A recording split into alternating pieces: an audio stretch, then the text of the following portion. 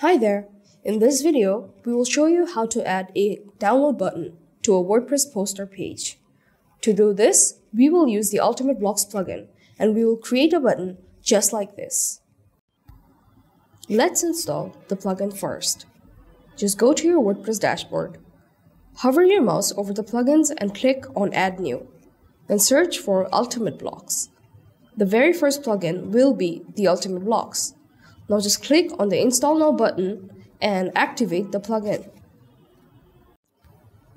Now go to the WordPress poster page where you want to add the button. Simply type /button and click on the button block.